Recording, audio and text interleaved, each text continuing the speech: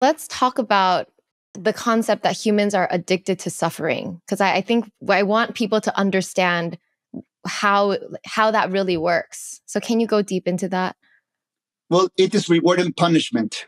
That's how we get domesticated. Mm-hmm. And some people get domesticated with abuse and fear that they're paralyzing themselves. And then what happens when we grow up is that we begin to abuse ourselves. We begin, being our active domesticator of negativity. And that's why, you can see the television having, barbaric scenes, and we're just eating, watching all that, as we eat food, we're watching these things. Or we get the heartbreak and we right away look for heartbreak songs to make ourselves feel less than. And then we complain about our life with people. And, and complaining has to do a lot, because we master complaining in the addiction of suffering. We complain about our life, but we don't lift a finger. We just stick there, because who are we with our pain? And they say that to have love, you have to have pain first. And, we believe that. So we go through all these trails. And now it comes for the biggest, abuser. That's one of the religions, not the true heart religion of the heart of the divinity, but the man manipulating, suppressing that automatic coldness of machismo that I call, that is never going to be enough. That is a factory of, fallen messengers. And the message that is falling is to hurt one another, to go a war against one another. And then it became the war of the gods. And the war of the god is not necessarily with Zeus or Quetzalcoatl, It's with humanity. Who is right? Who is wrong? And they fight to the death. And even families, with politics, with, sports, with, anything, they begin agitating themselves and using the word against themselves. And you can see right there, there's no respect for one another, because we all are different. We all enjoy the same thing. We don't have to prove ourselves from other things. So when we begin now hurting people to hurt ourselves, that is the addiction of suffering, and it changes a lot.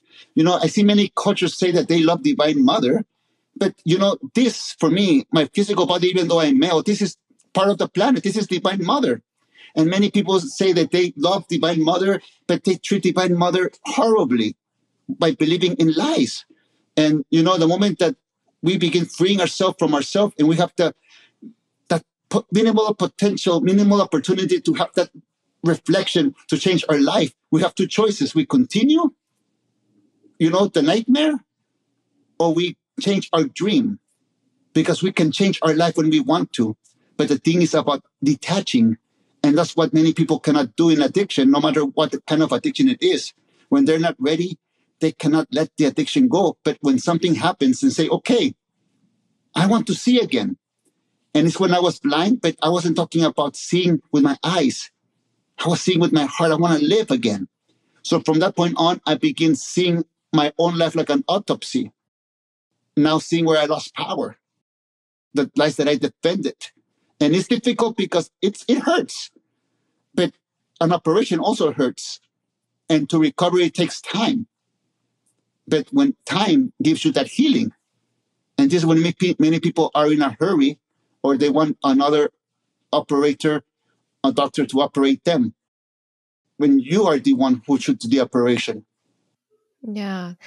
Do you believe that there has to be pain and suffering in the world for us to understand love? Or do you believe that we can all heal and there could be a world where there's no addiction to suffering? I believe that it could be a world with no addiction to suffering. But our ancestors and their ancestors created suffering and get manipulated by the suggestion of the word of what should be, especially, the dream of hell and heaven, which for me is not real. Heaven and hell is not after we die, it's in this life. Yeah. That's why it's important to know the two masteries of what is real, life and death. When you know life and death, it is the only reality and not the language and the knowledge, because that's what people are attached to and afraid to let go. Just think about it. It's scary to think that we're not going to think all the time, that one day we're not going to have this interaction of speaking to one or being present. So people begin fearing that they can believe any lies to keep them, including I've seen times that people go to different traditions and they say, no matter what you do right now, you pray, you do things, you're paying for the lifetime of the past today, and your next life will be better. And, that's a manipulation there, right, too, because there is no past life. There's energy, yes, but there is no Jose that was before this Jose, and there will be not a Jose after I die. Mm-hmm. That is something like a bandage to people who are afraid of dying. And if one people is afraid of dying, then here comes a religion, here comes a belief system. And people run away from one to another, not realizing they are in the war of the gods. But when you surrender, you like all the religions because you respect them all. And you see the gems in all of them, and you're not debating anything because you're just here visiting the dream of humanity. Because, like, one of my favorite things that I like about the Four Agreements is the story that one says, imagine you're the only sober person in a world where everybody's completely drunk. Why waste your time talking to the drunk people? Yeah. But you enjoy them. If you have family and friends who live like that, they're still alive, you enjoy them. But I do a little metaphor for myself. I imagine that I have a scuba gear and an oxygen tank. And if they start talking about negative or politics or anything, that gives me, reacting, I said, okay, my oxygen tank is getting low. I have to get out of the water and breathe again to my own dream. And this is something that we all have, our own dream. Yeah, that was something I was going to ask you, because even though you're healing yourself, it's hard to interact and live in a world that still has so much suffering. You see all the wars, you see the news, you see it's hard not to get sucked into the fear and the negative emotions. So how do you protect yourself, and how do you heal yourself in this environment?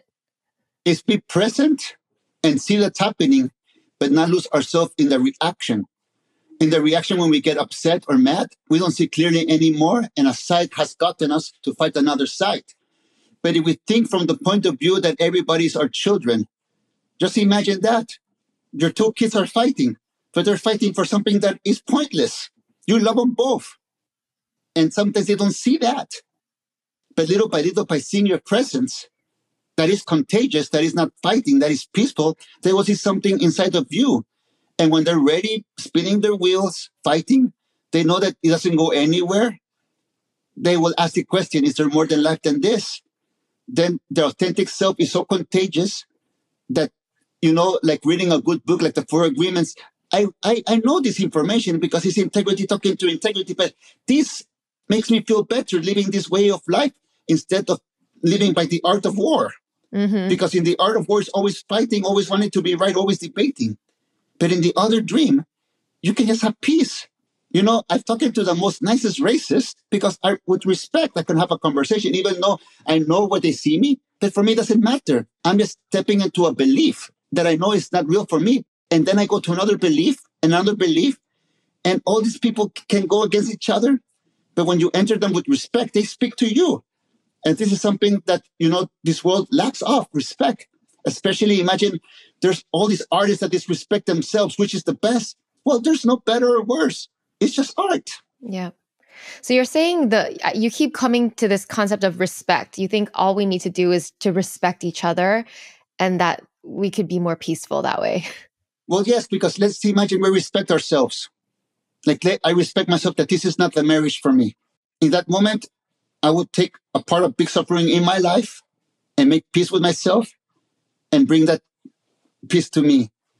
And that's with everything. When we begin respecting ourselves, it's like pouring the cup in the glass, and the respect will just build out because that's where we live. But if we don't respect ourselves, we cannot respect other people because something that they do, they may trigger us, and we have to defend in order to be right. But when you respect yourself, you don't care to be right or wrong. Even I said to my father, is it strange? I love to be judged. And he laughed. Why? It's because when I judge, I feel it taking it personally, but I don't believe it. But I can create a new story to share, a new chapter for a new book.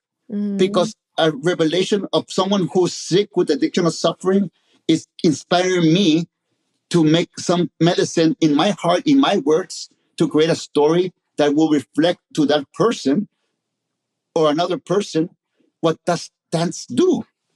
Yeah. Why don't we go through all the agreements, like the Four Agreements and the Fifth Agreement? Because the Four Agreements is one of my favorite books of all time. I have read the Fifth Agreement as well, which is really good. So for the listeners, let's just give them your summary of them. Yes, well, the first one is to be impeccable with your word. And what does that mean? It's like the magic wand. Word creates stories. let's say I say a dream, I make an intent. And with that word, I can create a story for myself. I'm going to school. I'm going to learn this. I'm going to go to a public place and speak from the heart. And, I create a belief system of what I want to do. And that creates now knowing if I'm using the word against myself, which when I'm not impeccable with my word, saying I'm not good, I'm not doing my best, why even try? You begin using your word like magic. Instead of being a scorpion singing with his own tail, poisoning itself, you use the word to lift up, to reach your intent, and to make what is not possible possible. Mm-hmm. And the second agreement, do not take things personal, which was one of the hardest for me because I took myself personal all the time.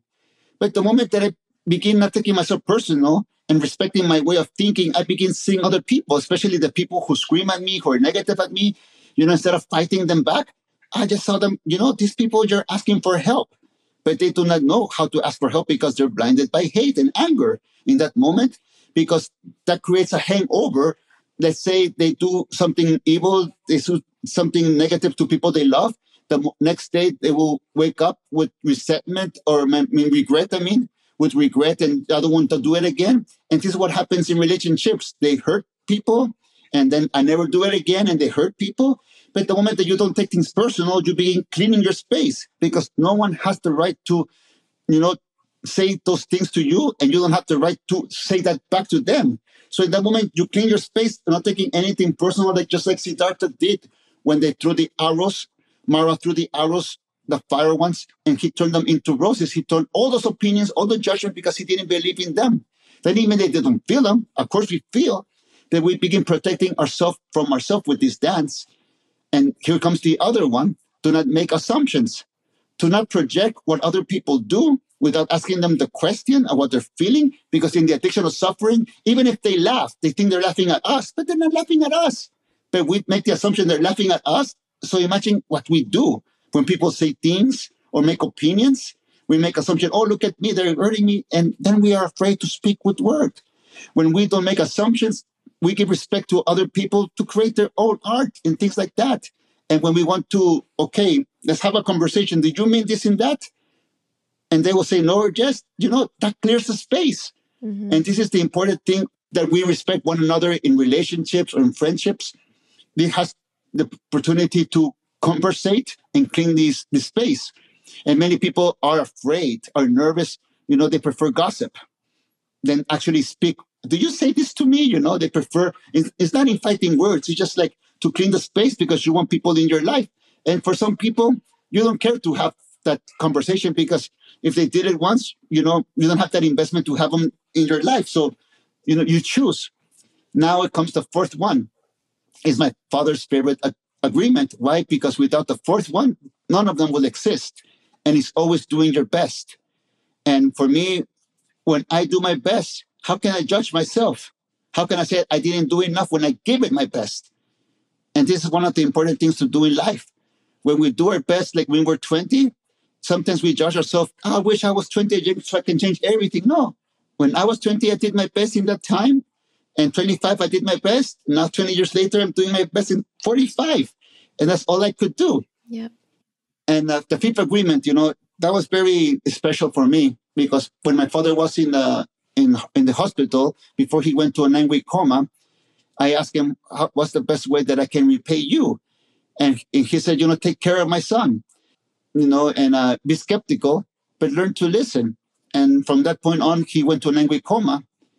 At first, I thought I was being skeptical of the outside, opinions and things like that. But no, the fifth agreement is to be skeptical of my own negativity, to be skeptical of my own poison. Let's say, I cannot do this interview. I cannot, make a book. If I'm skeptical to that, then I give myself the permission to make an interview, to write a book.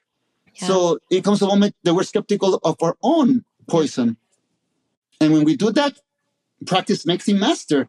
And we're mastering ourselves, not other people. We're mastering our own voice of knowledge to not use it against ourselves, which goes back to the first agreement, to be impeccable with our work. And then from this on, there's nothing to do.